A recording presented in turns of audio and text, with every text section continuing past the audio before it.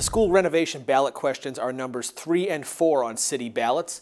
A yes vote on question 3 authorizes borrowing $64 million to invest in renovations in 4 city elementary schools: Lyseth, Presumpscot, Longfellow, and Reike. A yes vote on question 4 authorizes half as much borrowing, $32 million, but only focuses on 2 schools, Lyseth and Presumpscot. Supporters of question 3, the 4-school solution, say city voters should not leave Longfellow and Reike behind. It's just enough is enough. The kicking of the can must end, and we must invest in these schools now before it costs even more in the future. Yeah, definitely. John Thibodeau and Emily Figdor are with the group Protect Our Neighborhood Schools. Figdor's 2 children attend Reike. The school department has been working to remediate a mold problem inside.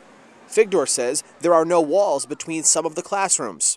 The noise is interrupting learning, so kids wear these headsets in order to try and concentrate. The 4-school campaign folks say it's time to stop waiting for the state to take care of the problems and instead fix them at the local level, even if that means increasing city tax bills. I mean, the cost is real, but it's manageable. Portland's undergoing a lot of change right now, and I think one of the best ways that we can really maintain our Portland identity and culture is to invest in our schools. They're the center of our communities.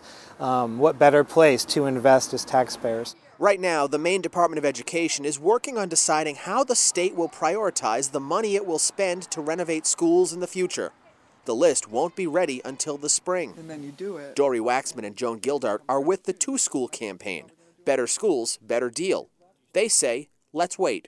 We cannot turn our back for 1 minute on the opportunity to seek state school building funds. We just can't. Gildart, a retired Portland teacher, and Waxman, a former city councilor and school board member, say borrowing $64 million will put a financial strain on young families, new Americans, and retirees. We have a lot of working class people in this town that still deserve to stay here. They've lived here all their lives. They're being forced out because taxes are going up.